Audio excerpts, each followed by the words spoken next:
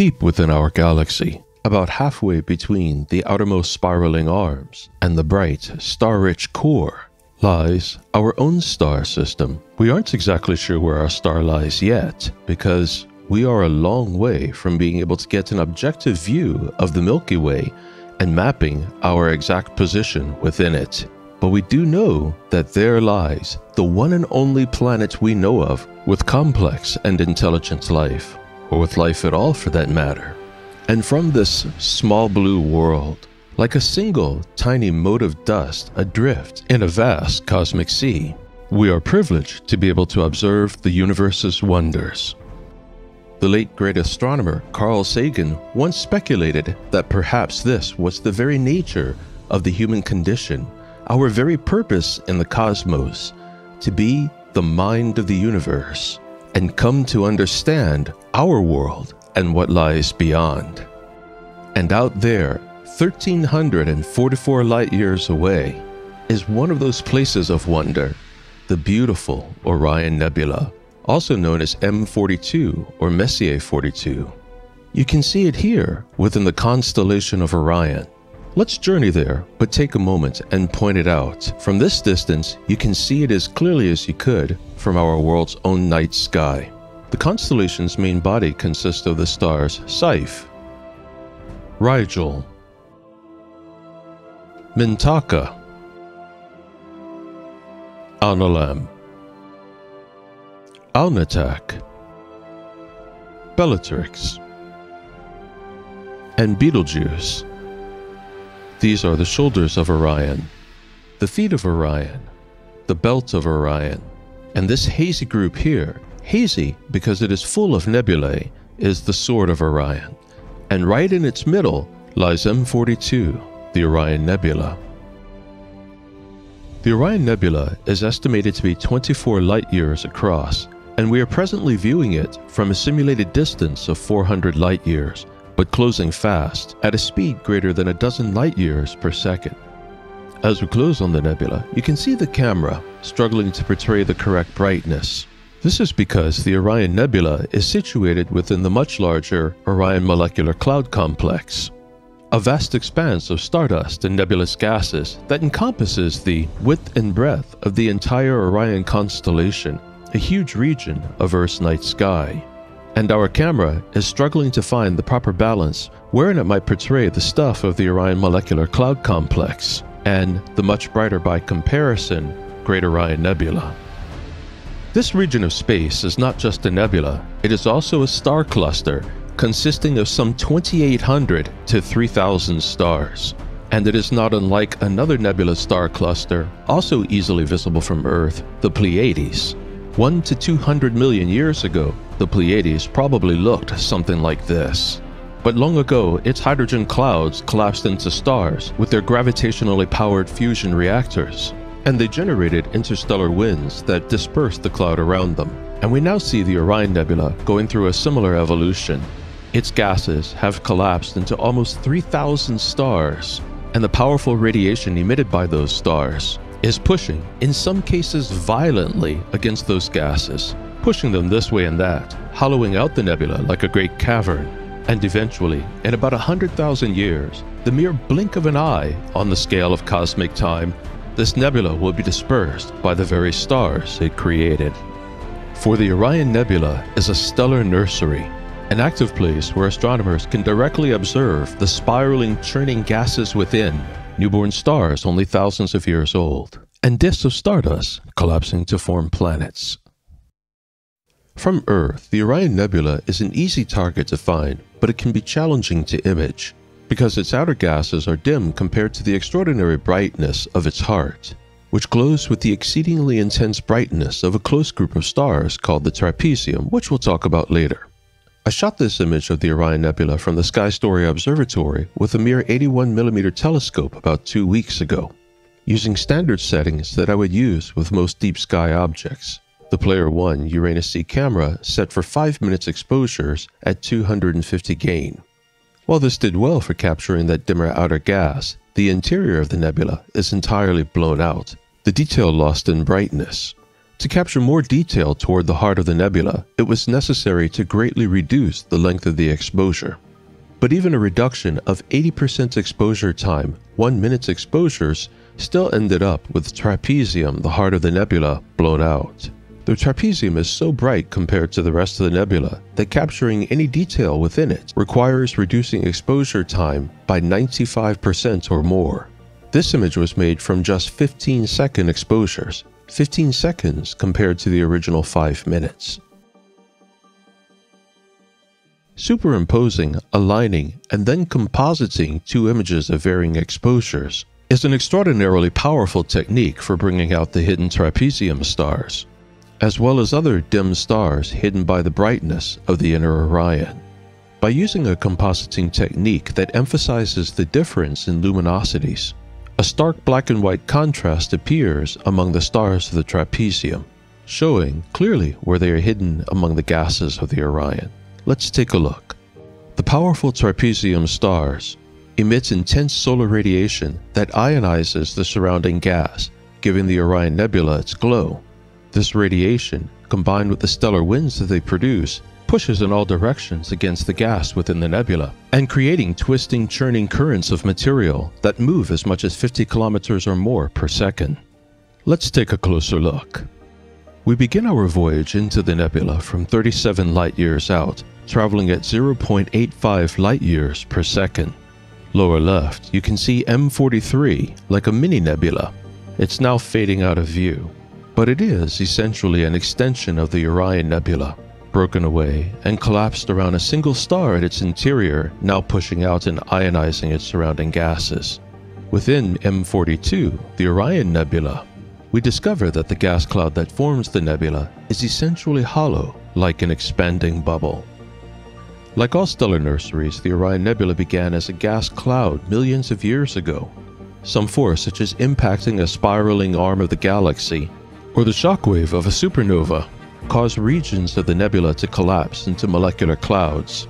This instability began to cause the gas to collapse in upon itself, eventually forming disks that would ultimately collapse into stars. Those disks themselves were surrounded by protoplanetary disks, with gaseous and rocky and metallic materials that would ultimately become the stars surrounding planets. And here, at the very core of the Orion Nebula, we find its heart, the trapezium, a group of 6 stars, 2 of which are binaries, that form the asterism of a trapezoid. These powerful stars emit intense radiation. They are so bright and so powerful that they illuminate the molecular cloud around them like glowing plasma. To see them at all, we'll have to greatly reduce the luminosity. This small group of stars, 6 out of potentially 3,000, are fundamental shapers of the Orion Nebula. Their powerful ionizing radiation and emitted stellar winds, pushing out against the molecular cloud that is the Orion Nebula, and churning its materials in violent, fast-moving vortices. The Orion trapezium cluster is also known by its Bayer designation, Theta 1 Orionis. When it was first observed by Galileo Galilei, he documented only 3 stars, and over the preceding couple centuries, 3 more stars were identified. But over the years, as astronomical technology has progressed, many more stars have been identified within and around the trapezium. Improvements of infrared imaging technology allowed further resolution of the trapezium, and protoplanetary disks have been found around about half its stars. Also within the trapezium, it is suspected that there is an intermediate black hole. The stars of the trapezium have widely varied velocities, and a black hole affecting their orbits could account for that. The trapezium not only consists of bright, readily visible stars, but also eclipsing binaries. Those are binaries whose orbital plane lies roughly aligned with Earth, so that they eclipse one another from our perspective from time to time. And the trapezium also includes a number of brown dwarfs and runaway stars, stars which have been ejected by the gravity of this little open star cluster and are in the process of moving away from it. By combining visible light and infrared images from the Hubble telescope, NASA has constructed a highly detailed 3-dimensional map of the Orion Nebula. Let's venture into it. For there, thanks to the incredible resolution allowed by the Hubble, we can identify stars and star systems in the process of creation. We begin by passing through the bow shock, one of the points where ionized gas is moving outward and entering the Orion bubble, and find ourselves skimming over the molecular gas from which the bubble is created. As we approach the heart of the Orion Nebula, we find its brighter stars and pass many fainter stars along the way, including red dwarfs and brown dwarfs. The majority of the glowing gas surrounding these stars is ionized hydrogen, and this gas cloud receives the energy that creates its glow from the very stars it created. But the stars do not merely illuminate the cloud. The radiation excites the hydrogen, causing the hydrogen to emit photons of its own. Hence, the Orion Nebula is an emission nebula.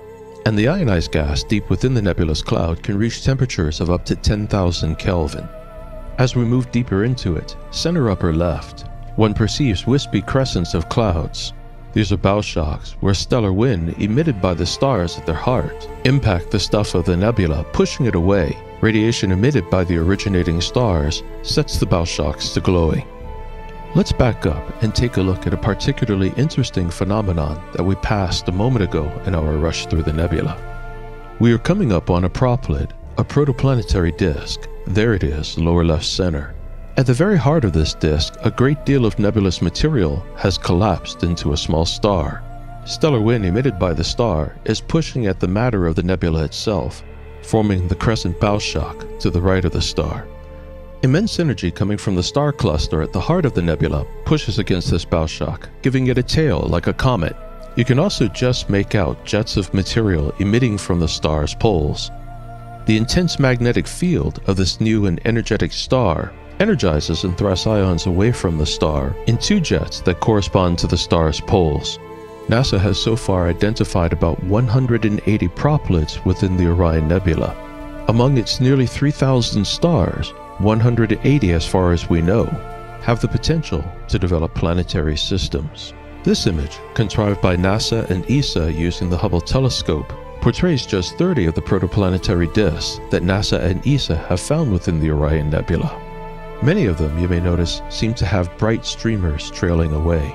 These are protoplanetary disks being blowtorched by their central stars, and the situation isn't helped by the intense radiation within the nebula. It is possible that the disks surrounding these stars will entirely evaporate, making these failed planetary systems. This is a proplet within the Orion Nebula that just happens to be edge-on to us.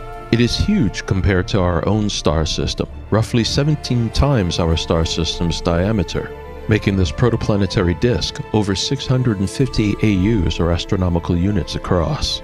Perhaps much of it will blow away over time. Perhaps planets will form and pull closer to their sun. Perhaps in time many of the planets will collide, as is suspected to have happened within our solar system during the early years of its formation. Or perhaps many of the outer planets will be tugged away, pulled off into space as rogues by the churning of wild gravitational tides generated by the close-knit stars of the Orion Nebula. At this time, in the evolution of the science of planetary formation, there are many questions that cannot yet be answered.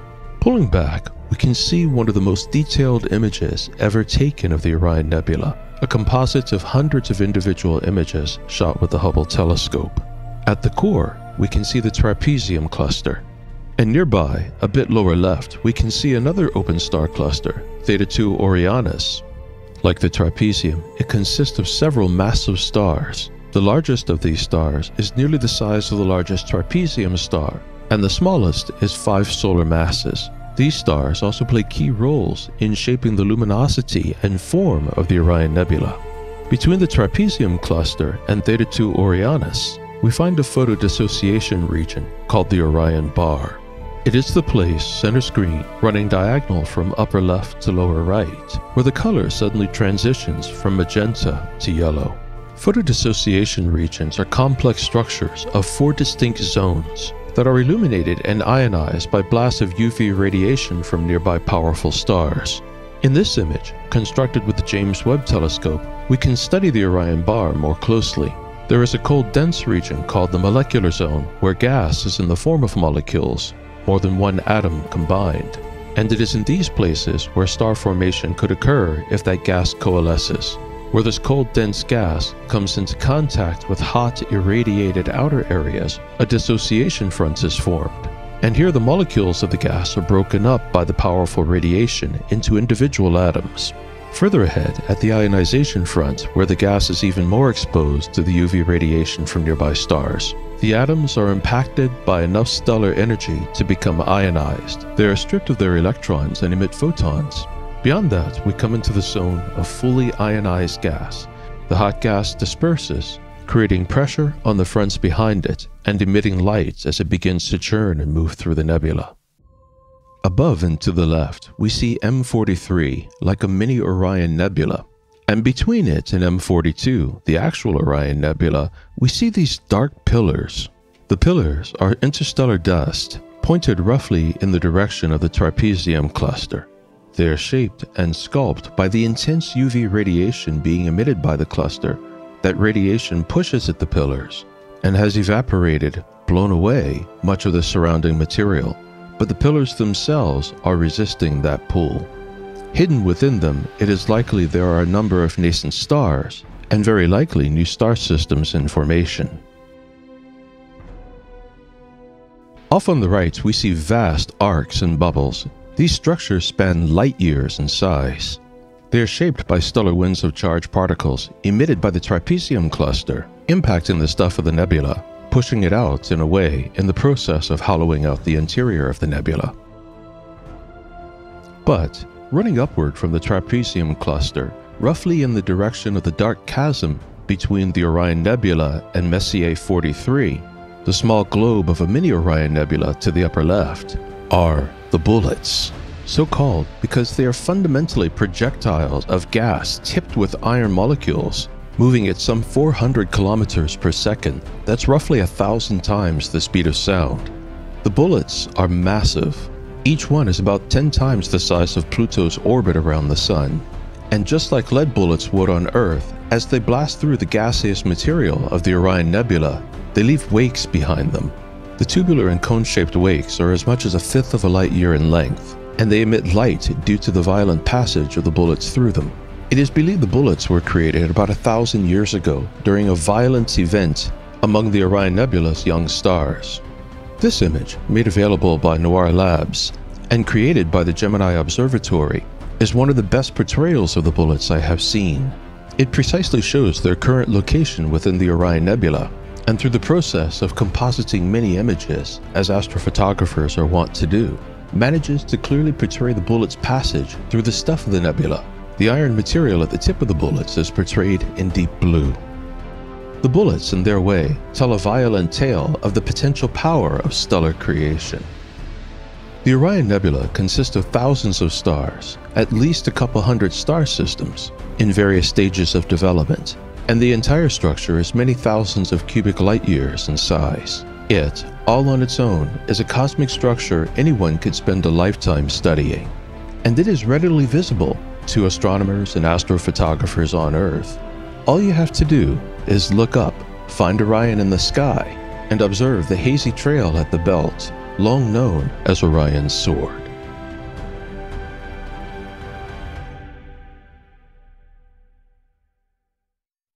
Thank you for venturing into the cosmos with me in this episode of Sky Story. Sky Story is part of the UNDERSTORY network, a collection of programs devoted to the study of the natural world. In Microstory, we study the invisible world of the very small. In UNDERSTORY, we examine natural history and issues of conservation. And in Sky Story, we look beyond Earth and explore the cosmos. There will be many more episodes, so to keep abreast, please take a moment to subscribe, and don't forget to hit that like button.